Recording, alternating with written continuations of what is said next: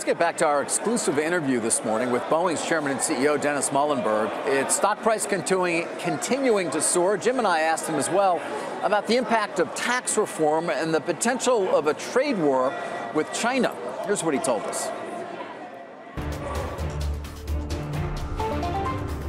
This is one of the best things that's happened in the last few months is the passage of tax reform. Frankly, I'd like to thank the administration and the Hill for getting that done. We said this was the biggest thing we could do in this country to unleash economic energy, and we're seeing it. It's allowing us to reinvest in our product lines, and it's helping us compete effectively around the world. Well, I'm glad you mentioned that because there is a perception that companies such as yours would just use the money for buyback. You've got a great buyback. For dividend, you've always had a great dividend under your administration and previous. But I see you building a huge number of planes, which means plant and equipment and putting people to work. Absolutely. We're reinvesting in the business. Right after tax reform is passed, we announced a $300 million investment in our business, training for our people, advanced digital training, investment in veterans in our communities, and then also investment in innovation, factories, plants, growing our production lines, future products, future services. But on the conference call, and this is often the case in these things, in this debate recently, people will say, well, you're going to do that anyway, weren't you? I mean, of course your R&D was going to increase as a percent of revenues. It might even increase given all the benefits you're talking about to your business, your CapEx. People want to know how much more incrementally are you spending as a result of tax reform? Yeah, this is billions of dollars over the next several years, additional billions of investment. So you're right, we were already ramping up as a percent of revenue. But when you think about future product lines, our ability to ramp the 737 production rate, as I said, and make the capital investments to do that. We also made a decision to take the 787 Dreamliner program from 12 a month to 14 a month. So our ability to capitalize that, to ramp up production, and then invest in the next generation product lines, it's all enabled by tax reform. And I can tell you the number one thing we're doing with tax reform benefit is we're investing in innovation, investing in growth. That's going to create manufacturing jobs in this country. I wonder if you're concerned at all about the increasing rhetoric between the U.S. and China and the real possibility of a trade skirmish, if not an all-out trade war.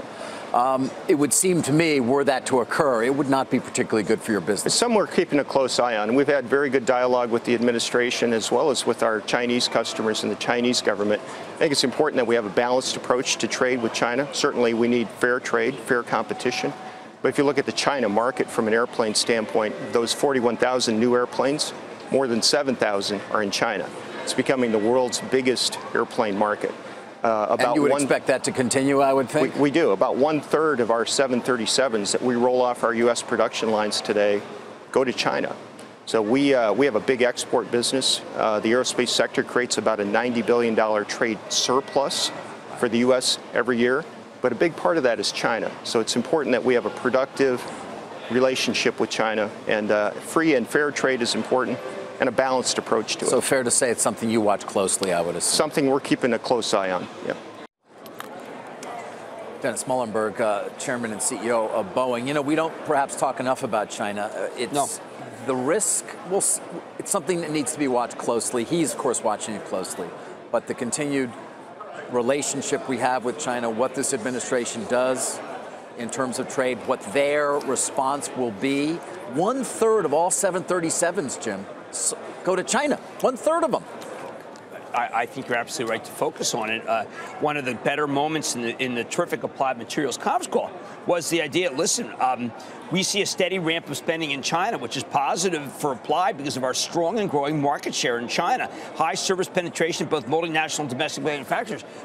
If you're Applied Materials, you don't want to lose that edge. No, it is one of those geopolitical stories, those macro stories that we have to keep a close eye on. And we'll know. The question is, if there's a skirmish, will it really lead to an all-out war, or will it be very much contained? Well, we're still waiting on some sort of steel news. But yep, we are. Steel is a very small industry in our country, but vital.